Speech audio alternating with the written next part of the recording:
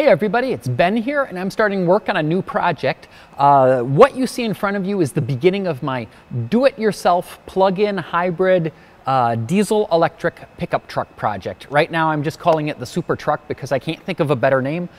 If you come up with one, please tell me.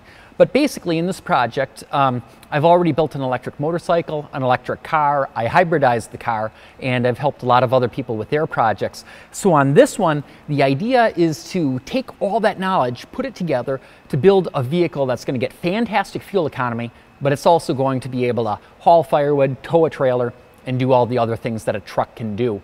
So here I've got a diesel engine. This is a 2.4 liter, and it came out of an old Mercedes car. That was a 1981 240D.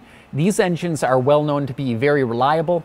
They're very simple. It's not all computer controlled. It's mechanical, so it's very straightforward. They're also well known to be used for conversions for biodiesel and vegetable oil systems. Right behind that is a stock 5-speed manual transmission from a Chevy S10. This just came out of the truck that I'm going to convert. What we might end up doing though is using a transmission from a 4-wheel drive S10 and not really for using any of the 4-wheel drive components, the transfer case or anything, but that's a little bit shorter transmission and it's going to have a nice large area that we'll be able to connect the electric motor to. So here's some of the magic. It's a manual transmission, and I've got here an 11-inch electric series wound forklift motor. That's going to connect to the drive shaft, and it's going to do it after the transmission. So when the transmission's in neutral, I'll be able to drive the truck on just the electric motor, and I won't even need the engine to be on.